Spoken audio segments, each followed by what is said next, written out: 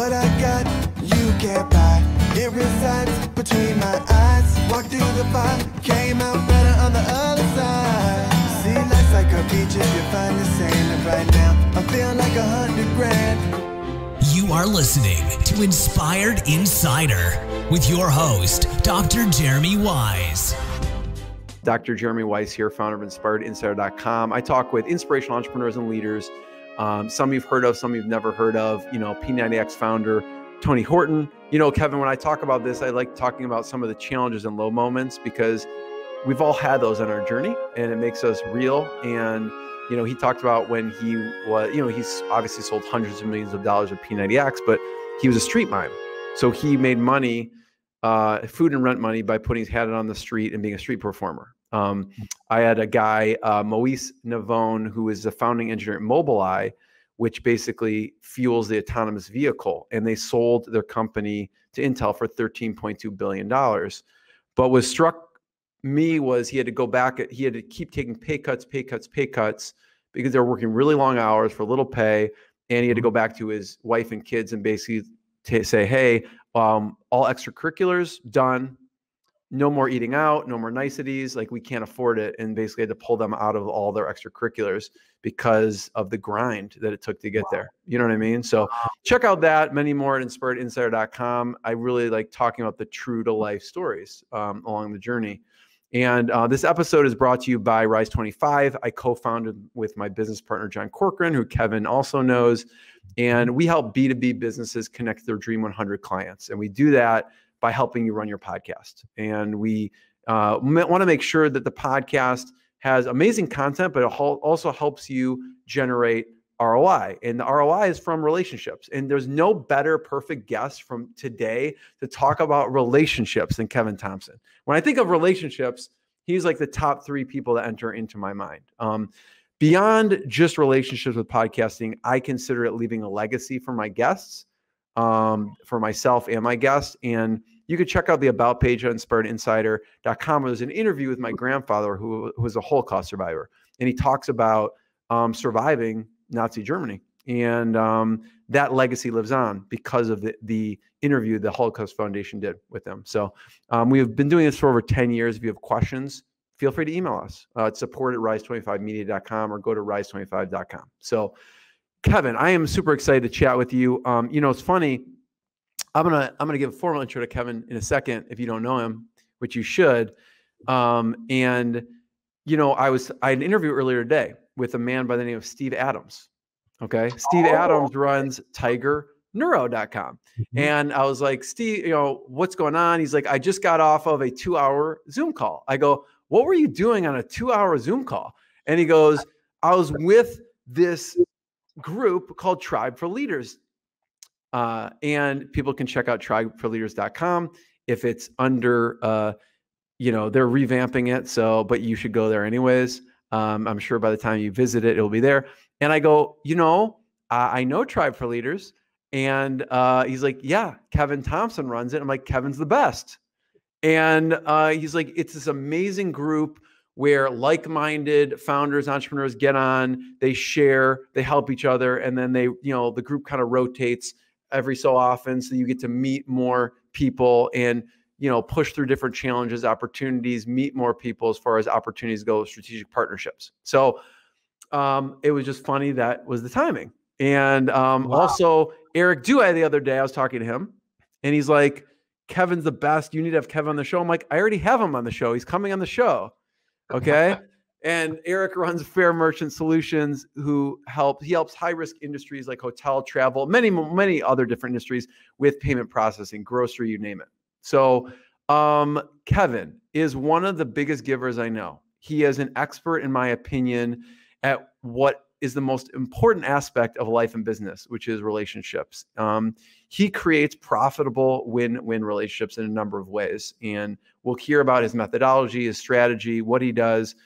He's gone from being in the Army to, if you picture the deadliest catch, he was there. Deadliest catch fisherman, crazy stories there, to carpet cleaner, to online marketer, to, I call you, Kevin, strategic relationship business builder. That's what I just call you in my mind. You can check out TribeforLeaders.com. So Lee Richter, I'll just highlight that. She just said Rockstar Connectors. So Kevin, thank you for joining me. This is a long time coming. Yeah, man, Jeremy, man, my pleasure. I mean, this is cool because it's been a while since you and I have seen each other, and it's just cool to be back together, just having a conversation, man. Yeah. You know, when I was talking to Steve Adams, I was like, you know, we aren't living in the same city, but whenever he comes to Chicago, we definitely go to dinner and love hanging out.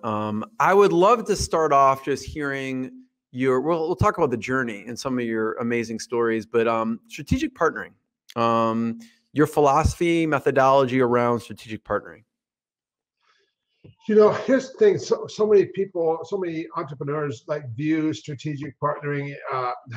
You know, you get people reaching out to you all the time, and I'm sure you've experienced this, where they're like, "Hey, you know, we should do this thing together, and you know, if you help me out, I'll share revenue with you, or you know, we can make all this money together." And I've been approached with that message so many times over the years, and it just kind of falls on deaf ears.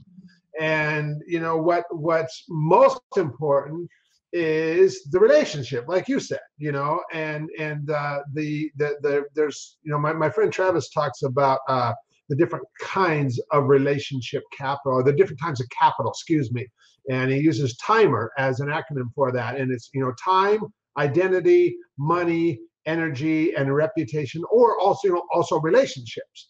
And usually when we're looking at strategic partnering, we need to look at how can we help further our partner's relationship with their audience, with their followers, with their, you know, sphere of influence, their, you know, whoever that is. And when we come from that standpoint of just being of service, that's when we get cooperation. And once we've got somebody's attention, now it is upon us to give them a great experience in partnering with us from beginning to end. And that does not always include how much money we're going to make together. And so, you know, it's all about treating people the way that we would want to be treated. And it's really, Jeremy, it's that simple. It's that simple.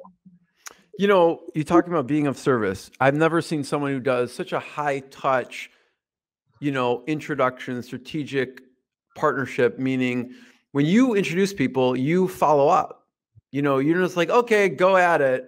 You have a way of, I want you to maybe talk a little about that. You actually follow up with people and you see how it's going. Talk a little about the follow. I mean, not only are you introducing, but there's a follow-up process to that. Well, you know, because it's frustrating when you see something of like you want to connect to people because you see something there. And then if they don't have that conversation, or if, like, you know, they just get, entrepreneurs, let's face it, we're all busy, and if it doesn't get followed up on, and those people that you're trying to connect don't get to actually talk and have a conversation, I'm like, wait a minute, you guys need to like have this conversation.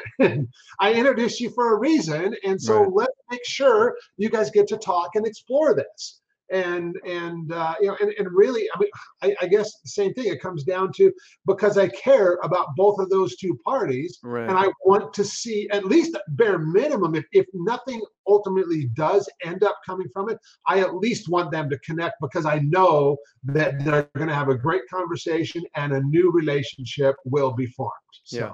I don't know if I would say you care more than them, but sometimes they don't realize how impactful that can be. So you sometimes have to care a little bit more in the beginning to make sure that, you know, follows through, right? Yeah. There's two stories that are really interesting when it comes to strategic partnerships with you. And maybe start with the first one with Joe Polish. Okay. Yeah. You know, Joe, I mean, without even, I mean, like, this was before I knew even what strategic partnering was, and Joe and I did form a partnership together, but at the time we were doing it, I had no idea what was going on, or that that's even what we were doing. This would have been back in 2003. You know, I was friends with Joe because at the time I owned a cleaning and restoration business, and I met Joe in 1997.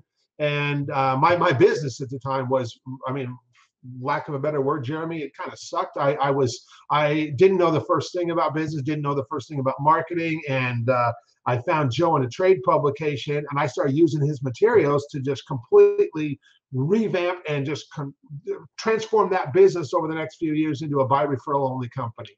And I had also started this website, this ugly little website called Get Mold Solutions. And that website had got up to about producing between 12 to 13,000 a month on autopilot. So it was a nice little addition to the business.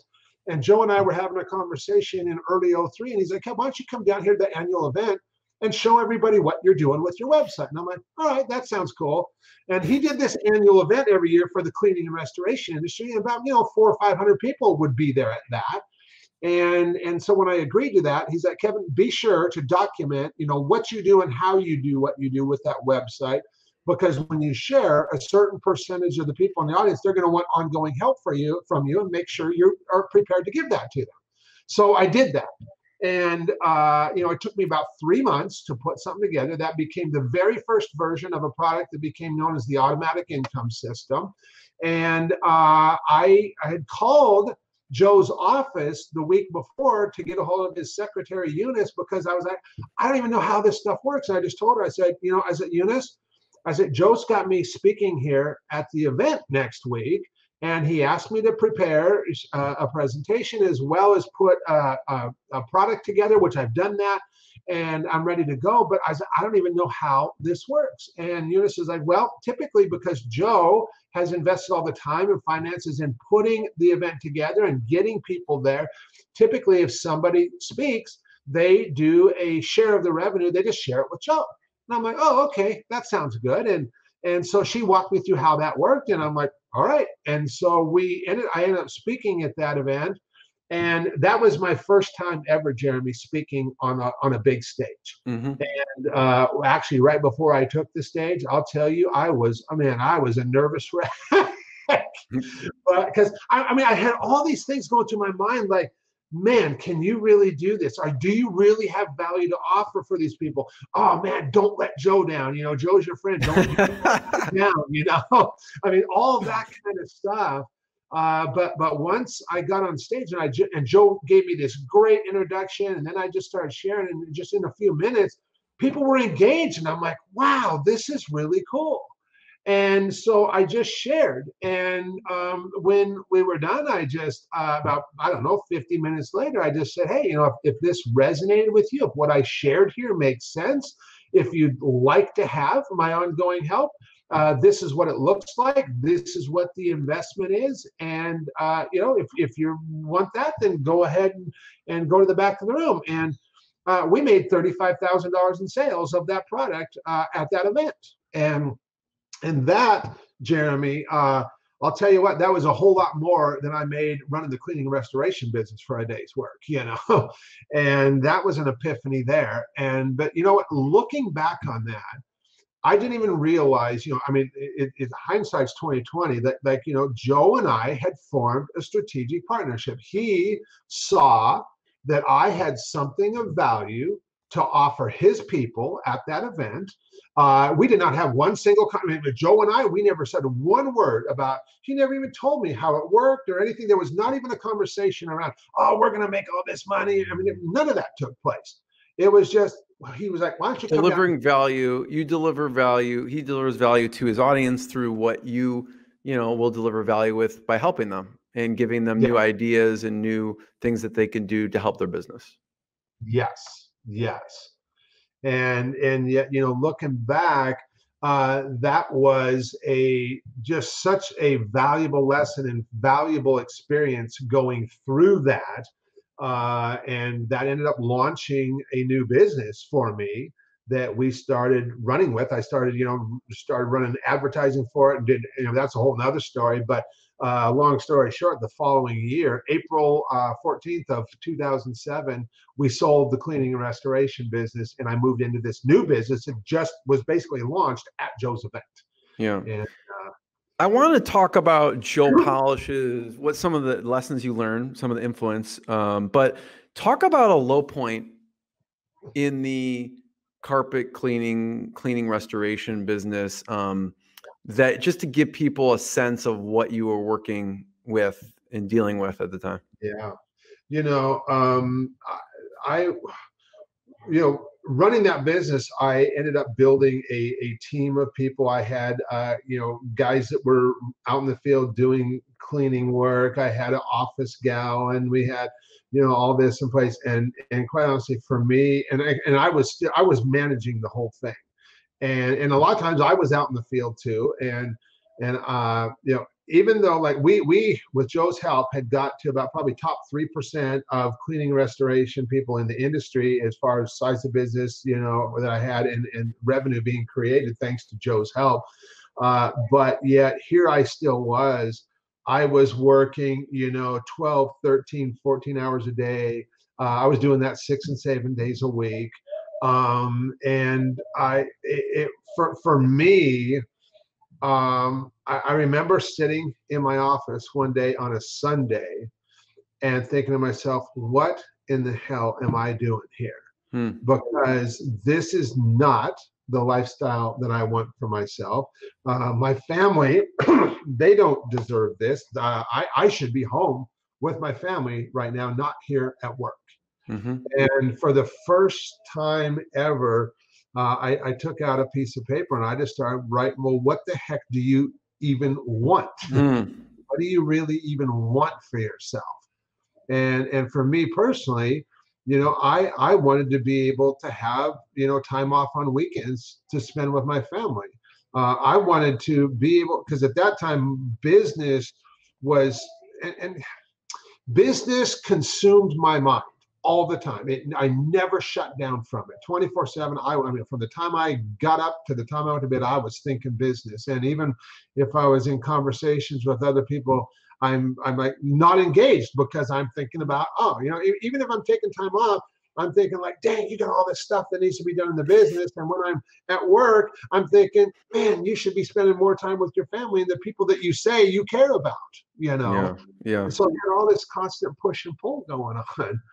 And what else did you write down? So you wrote down no weekends. I don't want weekends. What else did you want at the time? Weekends off. I wanted a business that actually excited me. Now there were aspects of that cleaning and restoration business that I liked, but there was a bunch of it that I just didn't like at all.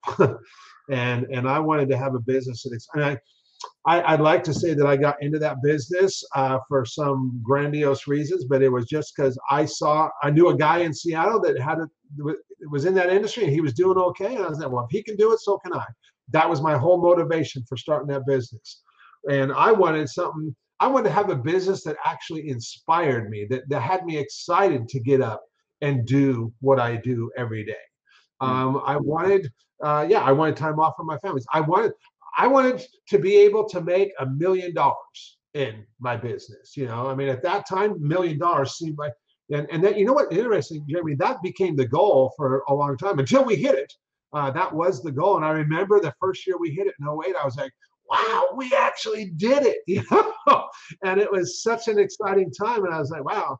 But yeah, that was one of my things. I wanted to be able to make $1 million a year in my business. And so those were some of the biggies that I wrote down. And, you know, I want to work with inspiring people. I want to work with people that, you know, inspire me. And like, for me, that's entrepreneurs. I love talking with entrepreneurs, hanging out with entrepreneurs and sharing with them and learning from them. And hopefully me being able to provide insight and perspective for them as well. So. Yeah, I know a lot of the values that you wrote down were around the family and wanting to be with them, not working the long hours, not being on the weekends. What else, as far as, you know, the lessons you've learned? You know, you started off in the Joe Polish world in the cleaning restoration and then carried through to today. What are some of the, maybe some top lessons or things that you've gleaned over the years? You know, so we're talking about Joe Polish. I am, you know, I met Joe in '97 and him and I are still friends to this day. He was my introduction to direct response marketing. You know, in 2008, or was that year? That was 2007 was when he started Genius Network. And in 2008, I joined it. And so I've been in that group for a long time. And, you know, we talk about Joe, I mean, he is one of the really long-term relationships that I've had in my life. As far as an entrepreneur, he is the longest standing relationship. And yet we're just as close today as we always have been. And, like you alluded to, relationships. I mean, people play it a lot of lip service that relationships are important, but a lot of times their actions show otherwise. But yet relationships are the most valuable asset that we have in our business. I personally even place them. I mean, there is no more valuable asset than the relationships we have, whether it's with other entrepreneurs, whether it's with our clients, with our prospects, with our team, with our vendors, with whoever that is. Relationships in our life are the most valuable asset that we possess. Mm-hmm. And I know your philosophy on it is it just deliver as much value as humanly possible. Exactly. Exactly. And treat people the way that we would want to be treated. One thing that always strikes me every time I talk to you, Kevin, that it reminds me, even telling that story about the strategic partnership story with Joe Polish, Mm-hmm. You're amazing at putting your ego aside and asking for help. Okay. I don't know if you realize that, but it's true. Like when you approached Eunice and you said, I'm not exactly sure how this works. What do I do here? Most people may not do that. Maybe not most people, but some people may not do that. Right. And you kind of just listen, I just want to get this right. And you just come and ask for help. Okay. Mm-hmm. And don't pretend you know it all. And I found it to be super valuable for myself. And whenever I talk to you, you just bring up a story that, always bring up a story like, hey, like, I'm not sure. And you just ask a question. And some people don't want to ask because they want to feel like people, they know it all or whatever the case is. I don't know if there's a way that you can put that aside and use a way that you can come with your heart in your hand and just ask for help. Is that something you've always done, or is that? No. And what's interesting is you bring that up about that conversation with Eunice, and I didn't even view that particular instance as asking for help. I viewed it as like, okay, Joe's given me the opportunity here. I want to make sure I get this right and do right by Joe. Right. And so, but no, for most of my life, Jeremy, I have totally sucked when it comes to asking for help from other people because I didn't want to bother or inconvenience people.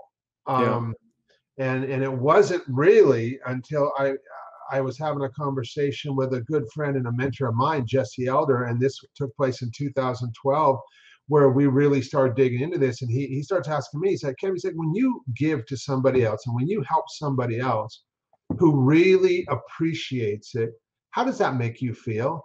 And I was like, you know what, Jess? I was like, there's no better feeling in the world than that. I was like, I love the feeling that I have when I do for somebody else that really appreciates that. And he's like, because he knew that, like, because that's how I was. I loved giving to others and I loved helping other people, but I was not so good at receiving help from other people, or God forbid, asking other people for help when I needed it. Mm-hmm.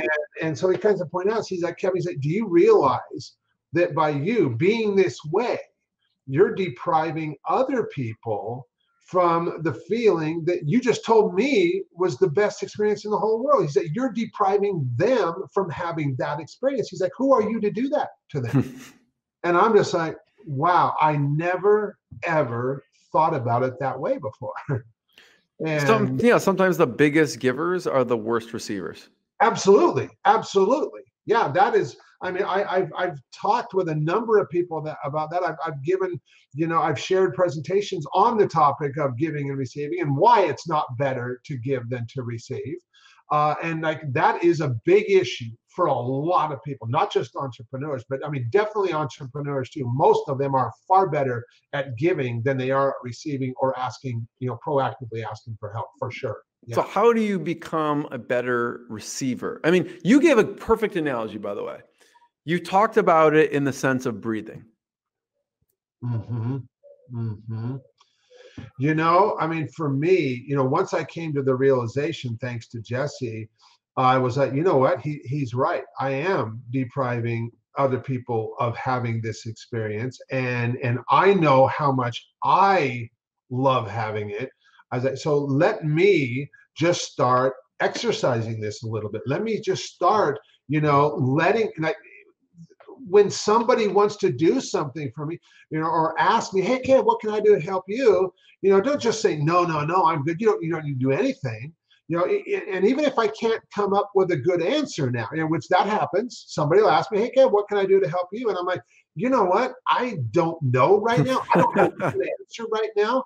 Is it all right with you if I just circle back around with you when I have a good answer? And nobody says no to that.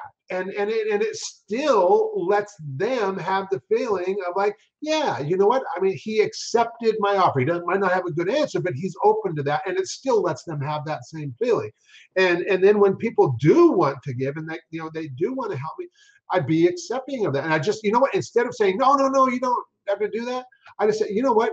Thank you so much. I really appreciate that. Yeah. And just let them have the experience. And the other big thing for me is I've been really, for the last several years, just really been flexing my muscles and just like exercising when it comes to asking for help from others proactively, because I do know that, us who are givers, which so many entrepreneurs are, the people around us, people in our lives, they know who we are. They know that we're a giver. And so when we do go to ask for help from other people, and we step out on a limb a little bit, get a little bit out of our comfort zone, have conversations with people, and just say, you know what, I really could use some help with this. I'd like to talk with you about this. You know what? People know who we are. They already know that. We have been creating relationship capital for years. We are surrounded by people who love us, who want the best for us, who want to help us, who want to see us win. But you know what? Most of them don't know what to do because we haven't asked them for help. We haven't asked them for anything. And they'd love to help us. And that's been my experience when it comes to asking for help, is like, oh, Kev, yeah, man, I'd love to help you out. And so it's been a game changer, Jeremy. It's been a game changer. You talked about it like breathing, and you said, try and just exhale and not inhale, or try and just inhale and not exhale. See how that works for you. And that really struck me as a great analogy. And you know what? That Jesse said that to me. He's like, okay. Giving and receiving are like, it's like breathing. He's like, if I were to ask you, what do you prefer better, breathing in or breathing out? If you actually gave me an answer, I'd say, great. Try doing only that for a while and see how far it gets you. Because you got to do both. And giving and receiving are the same way. You got to do both. Yeah. So one way people can help you, you'll let me know, but they should check out TribeforLeaders. They can email you, put you on, message you on Facebook. Talk a little bit about TribeforLeaders, what it is. Yeah, so TribeforLeaders, what it is, I just with me, having all this experience with giving and receiving now, and then having more recently been on the receiving end in such a powerful way, I wanted more people to experience this. And I started hosting these live events a couple of years ago, back in 2017. And a close friend of mine had suggested, Kevin, why have you never held an in-person get-together for a bunch of your cool entrepreneur friends? I'm like, I don't know. I've never thought of that. And he's like, well, you should, because if you did, I'd want to come. And so I just started reaching out. I mean, that got me really jazzed. And I'm like, because that was like, for me, Jeremy, that was like, the thought of it was like throwing a party for a bunch of cool friends, and I actually hosted those first two events right here at my home. And so the first 6 people I reached out to, I was 6 for 6, that they all were like, Kev, if you do that, I will be there for it. And these were it was people like, excuse me, it was the people like Travis Sago, Garrett Gunderson, Ryan Chapman, and I don't know if these names mean anything to anybody else, but Jesse Elder. In fact, Jesse Elder was number 6, and he starts asking me, he's like, well, Kev, when are you doing this? And I'm like, I don't know. I haven't even set dates. I'm just giving you an idea by a few people to see if there's interest. And he's like, well, you got to set some dates. And I'm like, okay. I was like, I'll do that. And he's like, nope. He's like, right now, while we're talking on the phone, set dates. And I'm like, all right. So we set dates, and he's like, okay. He's like, now set another set of dates a month later. I'm like, why is that? He's like, well, Kevin, you're only like looking 15 people because, you know, you only got so much room in your home. You're going to fill this thing up. He's like, set another set of dates and give people 2 options. And that was a good move on his part, because we filled both of them up. We had 15 people at each event. And I knew, Jeremy, I mean, well, I'm sure that I talked to you in that time frame and would have invited you. I had lots of people that I invited that couldn't make the dates.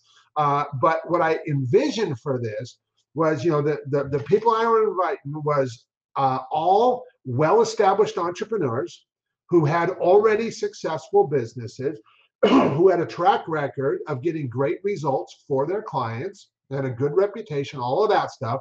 But on the other side of the coin, they were also these just amazingly giving and generous, lead with a helping hand people of integrity on the planet that I knew.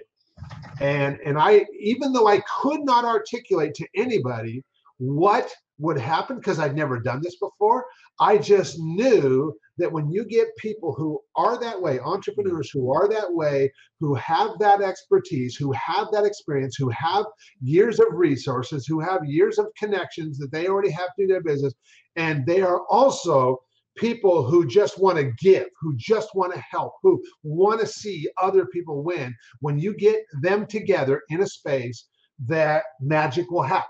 And it did. It happened. And so we went on to host 10 of those events over the last couple of years. And then when COVID kicked up, I was like, we had an event scheduled for March. And I'm like, well, this isn't going to happen. And I'm like, what are you going to do now? And so I was like, well, you know what? I still want to start helping, still want to help people in this way. So we switched over to using Zoom. And somebody was like, Kevin, if you can't do live events, if you can't get us together on live events, you got to do it virtually, because we still want to like hook up like this. And so that's when we created TribeforLeaders. And what this has always been, and what my vision was always was for this thing, was that when you get these entrepreneurs together like this in this space, that they're all there to help each other. That they're not, I mean, yes, they have things that they need and that they want to, but they all come from this place of service, wanting to help, wanting to give. I mean, and what happens is like they're all trying to outgive and out-help each other. And so in return, they're all getting exactly what they need as well. And I want to be careful with my language, because I used to say, well, I'm just the guy who provides the space for them. But now I'm the guy who provides the space for them to do that. And that's my role in that. So what's the format? How often do people meet? How does it work? So we have multiple groups. We're looking right now. We only launched this thing a month and a half ago, and our goal was to get to 50 members in the group and cap it. And it's actually going to be about 50, 55. Right now, we're at, like, as of today, well, not counting this afternoon, but right now, 23. So I would imagine if the way things are going now, and like you mentioned, Steve Adams, well, people are talking, and like people are saying, well, the guy we're talking to today was like referred, and somebody told me, you need to talk with Kevin about being in this thing. And so I would imagine that within a month and a half or so, we're probably going to be full up. I don't know exactly what we're going to do at that point. I mean, do you keep the groups a certain size, or how do you? Yeah, so right now we have multiple groups inside, and so each we host a call for each group. So each group has 5 to 6 people in it, and then we host a Zoom call for them every month. And so right now we're hosting Zoom calls every week, and then that's steadily picking up as we add more people, add more groups, and then they're with the same group for the first quarter. So for the first 3 calls, they were with the same group. So that kind of starts creating a little bit of accountability. It creates, you get to kind of come back and say, okay, this is what we did, in the last 30 days. And they start getting to really know each other.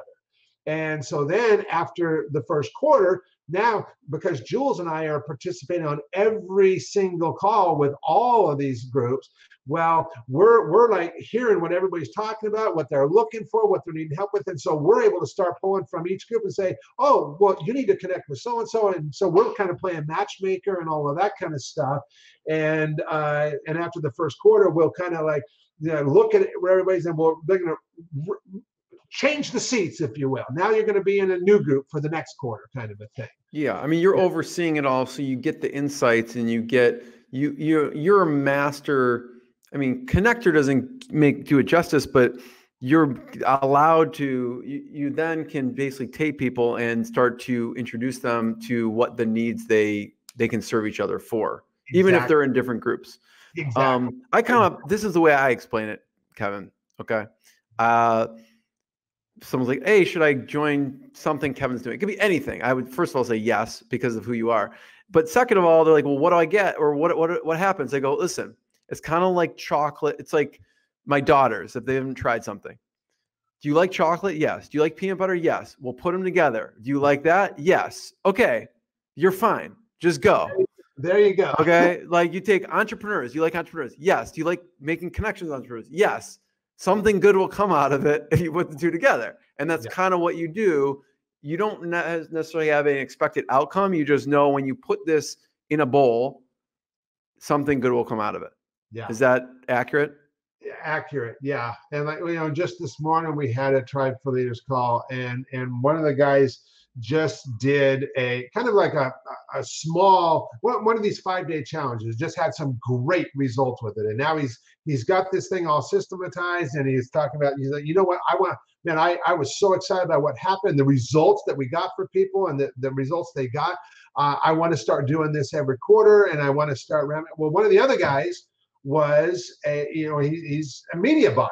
And he starts asking a few questions and like about this and that. And he's saying, well, what if you did this? And now all of a sudden, the guy he's all like, he's like, you know what? He's like, we need to have a deeper conversation after this call, because I think you can help me grow this thing.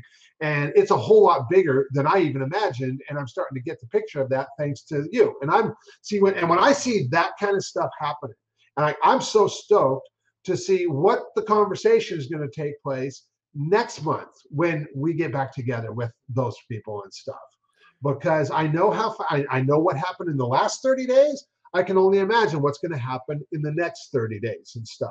And now I'm thinking about, because of these two guys, I'm thinking about people in the other groups, like, oh, well, you know what, you need to talk to so-and-so, and you need to talk to so-and-so. And so for me to play the matchmaker like that, I mean, that's the role that I love playing. I love playing that role. Yeah. Yeah. I mean, I love hearing, Kevin, your mindset around being a giver, about it's not about what I can get. It's not about the money you can make. It's just about going in and delivering value. And also the flip side of what you said you've been terrible at, which is being a receiver, and some of the mindset that goes into that, which is, you're taking something really special away from the person if you're not receiving properly. There's also a really good example of strategic partnering with Mike Crow. Oh yeah. Mike, he was my second ever strategic partnership. After I did that one with Joe in 2003, I took the presentation I did, and I started doing advertising and direct mail and all that, and we put it into a teleseminar model and started doing that.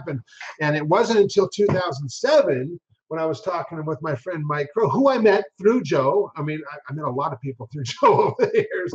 And we were just catching up, and I was telling him about this thing I'd been doing. And he was like, Kev, he's like, I think that my home inspectors would really get a ton of value for that. Why don't we do something together? And he's like, I'll put you in front of them. I'm like, okay, sounds good. And so we set a date.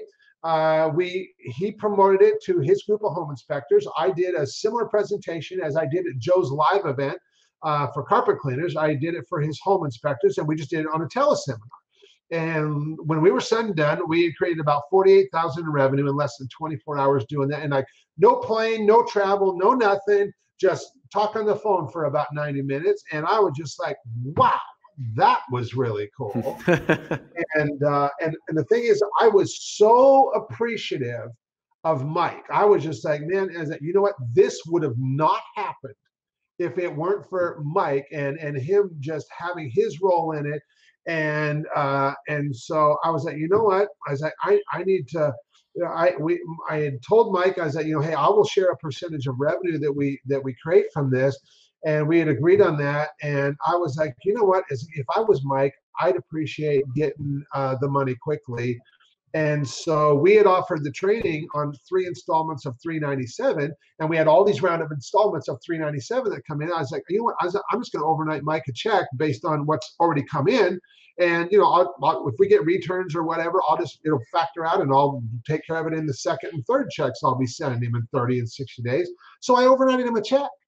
And I just wrote a handwritten note, you know, hey, Mike, man, so appreciate you doing this. I'm really excited that we had such great results. I mean, I'm looking forward to helping your people. And he calls me the next day. And he was like, Kevin, he said, I got to tell you, I have partnered with a lot of people over the years, and no one has ever overnighted me a check.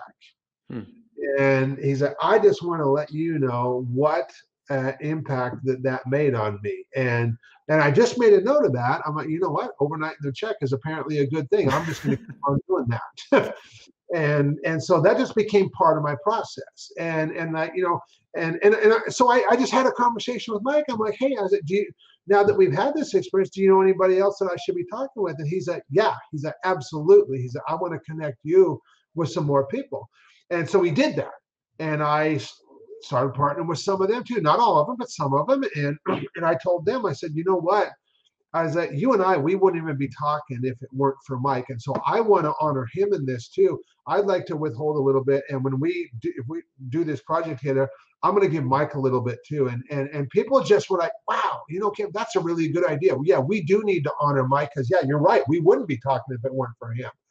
And so I ended up just developing this process, and it was really nothing more than like what I mentioned before is it's how just treating people the way that we'd want to be treated. Right. And you know, I developed a process that just ended up, that's why I was able to do over 500 strategic partnerships in about a 9-10 year period. And we sold $16.1 million of that product and the training that went along with it, and hundreds of partners along the way. And, you know, I remember, you know, I remember being at an event one time, I think it was Yannick Silver's Underground, and had rented a Mike Filsame there and got to talking with him at the lounge. And he was like, you're the guy. I'm like, what are you talking about? He's like, you're the guy I heard about. You're the guy that overnights the checks. You're the guy. Yeah. And, you know, and that's not a bad reputation to have. But, you know, it's not just about the money and the checks either. It's just, it's the gesture. How you treat people. Yeah. How you treat people. You know, Kevin, I've been the subject of that. I remember I was in my office. I get this FedEx package envelope. Mm-hmm. And I'm like, I have no idea what this is. I open, it's a handwritten note from you and a check. Mm-hmm. And I'm like, wow, that's amazing. I texted you, called you probably at the time and said, thank you. That's amazing. But your internal dialogue is what I really always love to hear. Is it's all delivering value, giving. You know, when you approach those partners, you could do something, but you talk about and use the words, we want to honor Mike. We want to honor that other person. And that's kind of the internal talk that you have about that person. And so how can you not go along with that? Yeah. You know, I want to go back a little bit in your journey. You know, it wasn't always, you know, the automatic income system or what you do now. You had to endure some true grit and hustle. And maybe that's understating it even, but there was a time, you know, that you had aspirations to go to college, and that got sidetracked. Yeah. So I wonder if you could just talk about that for a second. Sure. When I was in high school, I was in FBLA, Future Business Leaders of America, when I was in high school, and I had such a cool experience in that I was like, you know what, I'm going to go to college and I want to study business, because I that's what really got me going in the mind of like, I want to be an entrepreneur. And unfortunately, my dad, at the beginning of my 9th grade year, he got diagnosed with cancer, and at the end of my 10th grade year, he passed away. Terrible. And, oh, sorry. So that was an experience in and of itself. Losing your dad at 16 years old is rough on a kid. But you know what? It's I had a lot of I cried a lot with him before he passed away. But once he finally passed away, because I watched him deteriorate so much in that year and a half, that it was like this weight was lifted when he passed away, because it was like finally he's out of. He was suffering. Yeah. He was out of his pain, but through that, my mom becoming now the sole income earner for our family, plans of going to college were off the table. She just wasn't going to be able to afford that, and so I ended up joining the military, joined the Army right out of high school, because I couldn't figure out what I wanted to do or how I was going to make this happen or anything like that. And so I was like, well, you know what? My dad was in the Army. I'm going to join the Army, at least maybe, and get because you get a college money too when you join the Army. And I was like, that was kind of my motivation there. And so I spent like the GI Bill, they can help fund it. Yeah. Help pay for college. Yeah. When you get out. And so I was like, I'll do that. And after I get out of the 4 years in the military, come home in '87, and I'm like, really trying to figure out, what? I said, I don't know if college is the best option or not. And I said, I just need to get money together and start my own business. I'm talking with my best friend who I'd known since 1st grade, and it's like, man, I need to get money together. How the heck do I do this? And he's like, well, Kev, man, he's like, go down to Seattle. Get yourself a job on one of those fishing boats. Go to Alaska. Those guys, they make all kinds of money. I'm like, that sounds good. And so I did. I went down to Fisherman's Terminal, and I just started hitting the docks. And where were you living at the time? I live up in fact, you know what? I live about 5 miles today from where I grew up. I lived in Marysville. I live in Arlington now, about 40 miles north of Seattle.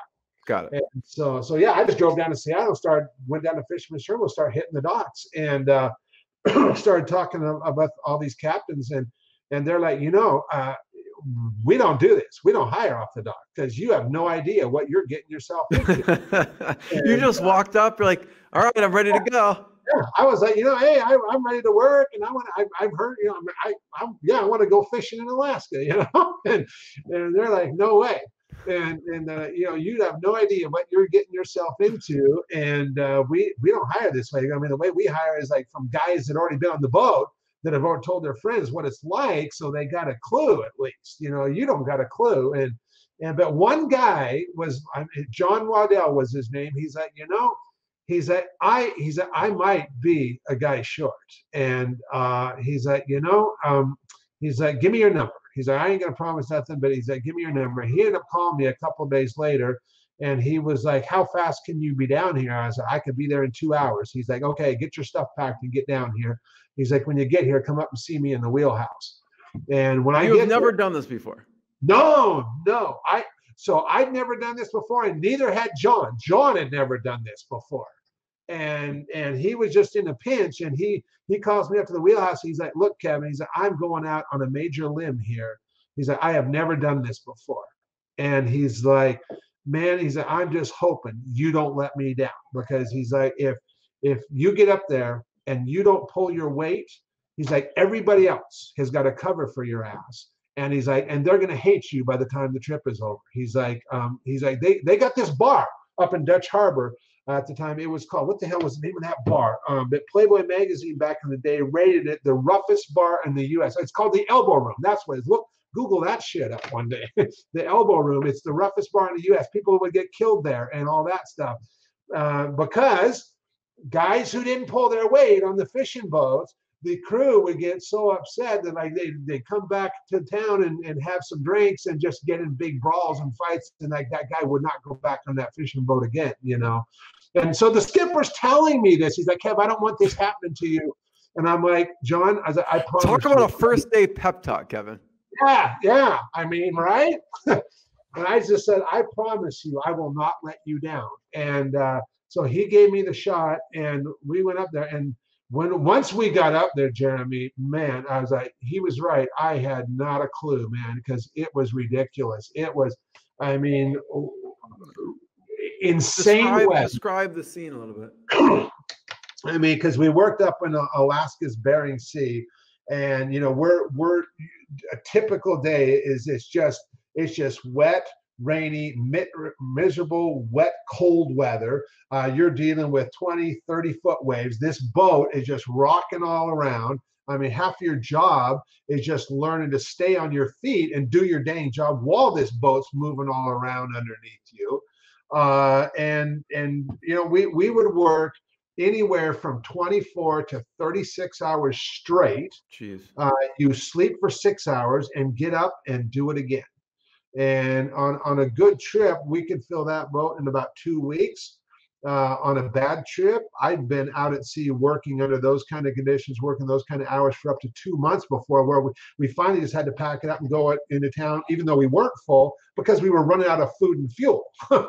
And so, but that was how many people are on the boat?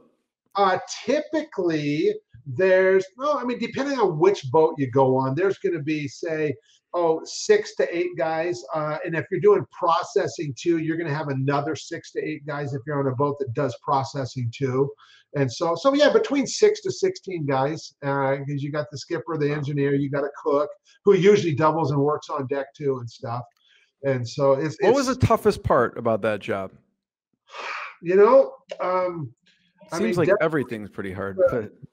The weather and just trying to stay safe and stay on the boat in some cases, because the weather's so crazy. You're getting hit with rogue waves. And in fact, 95, that was the year that I got hit and just threw me across the boat. And that's when I was like, you know what? I'm done. You've saved up enough money. And so, what happened at that time? We were in one heck of a storm, and I was out when, and really, you know, when you get in a storm like that, I mean, at least for me, I won't speak for the other guys, but I mean, for me, I was really, it's scary. And the way that I would deal with it is I wouldn't look out at the horizon. I wouldn't look out at the water. I would just concentrate on my job, getting the catch onto the boat, and let the skipper do that up in the wheelhouse. And on that night, we got hit, and I'm just working away, and he's all of a sudden over the loud hitter. He's like, Kevin, duck. And before I could even react, we got hit broadside with this huge wall of water, and it picked me up like I was nothing, hurled me face first all the way across the boat into the railing. In fact, I broke my fall by hitting my face against the railing. That's what this scar on my chin is from. My front teeth got knocked out there. But you know, if it would have thrown me a couple inches higher, that would have been it. You're dead. Oh yeah. You know. And when you were there, did anyone get thrown overboard? Yes, yeah, a couple guys got thrown overboard while I was up there, and nobody on any of the boats that I was on died. We were able to get them off. Really? It wasn't wow. really bad storm that it happened, so that was fortunate. You got a life ring to them, but it was regular occurrence that people died. And because, you know, the skippers can all talk to each other on the radios up there and stuff, you heard about it immediately, about man overboard, man overboard. You heard, I mean, like you knew when it happened. Everybody in the fleet knew that it happened, you know. And then a guy got lost. Jeez. So, yeah, one a little bit higher and you're thrown overboard and no one's getting you. Yeah. When you're in a storm like that, because the captain can't get the boat turned around in time to save you when you're in a storm. It's a different thing when you're not in such a nasty storm, but when you're in a nasty storm like that, they're not getting that boat turned around in time to save you. You know, and so you quit at the time. You're like, that's like a wake up call. You know, that was my wake up call. And the thing is, like, I didn't quit. Even like my tooth, when it busted out at an angle. It exposed the nerve, and the tooth was it was pointy, and so it cut my tongue too, and it kept cutting my tongue. And I got so fed up with it because the skipper was like, well, you know, Kev, we can just take you into port. And I'm like, no, because like that meant shutting down the whole dang fishing operation for everybody, you know. And I'm like, I don't want to be the guy that makes them cut into port for like 2 days travel each way and stuff. I was like, I'll just finish out the contract. I filed my tooth flat. I went down to the engine room and got one of those, like, I don't know, big files, and I just filed the tooth flat so it would stop cutting my tongue. And then I would put some, I can't remember what it was called, Cabot or something like that, you put on your tooth, because the air. If you have an exposed nerve like that, it is excruciating. Oh yeah, it hurts like hell. It hurts like excruciating. Hell. Yeah. So how did you even get through? You're just like, yeah, I'll walk it off. I mean, that's insane, Kevin. Well, because I guess at that point, that was the working up in Alaska for the 7 years I did was the hardest work I've ever done in my life. But it also, it was kind of like this badge of honor too, Jeremy. It was this badge of honor of, look at me, man, look. And my dad, from the time I was little, he had always told me, he's like, Kevin, the harder you work, the more successful you'll be. That was his experience. That was the best advice he knew to give me. And I remember how many times I thought, man, Dad, if you could see me now, I know you'd be proud. And so there was all of that that played into it right up until the point when I almost died. I'm like, okay, this is enough. But even at that, I didn't want to let down the skipper. I didn't want to let down my crew members. I didn't want to be the guy who shut down the whole doggone operation. That's a lot of money for everybody, including the fishing company, And I'm like, I don't want to be that guy. I was like, I'll just finish this out. I'll finish this contract. Then I'm off the boat. And that's exactly what happened. I finished the contract, got off the boat, and never went back. And so, but I never lost all the lessons either. Amazing story. Thank you. There's so many lessons in that. I totally appreciate your time, everything you do for everyone else and myself. Everyone should, they can reach out to you on Facebook. They can email you. I don't know if you want to give your email, but they could check out TribeforLeaders.com. And if you're an entrepreneur, founder, who else would be perfect for Tribe for Leaders? Yeah, I mean, established entrepreneurs, CEOs, that's the big thing. I just, and who are also just giving, generous, lead with helping hand, people of integrity. Those are the kind of people that are right fit for Tribe for Leaders. And if what I shared here resonates with you, if you feel like you would not only benefit from being a part of it, but also have a lot to contribute as well, I'd be happy to have a conversation. Yeah, if you want to get on the boat with someone for Tribe for Leaders who's willing to file his tooth down with an exposed nerve and still make sure people stay afloat and the fleet is out, that's who you want. There you go. So, Kevin, I totally appreciate you. Everyone check out TribeforLeaders.com and we'll see you on the other side. So thanks, Kevin. Oh, my pleasure, Jeremy. What I got, you can't buy. It resides between my eyes. Walked through the fire, came out better on the other side. See, life's like a beach if you find the sand. And right now, I feel like $100 grand.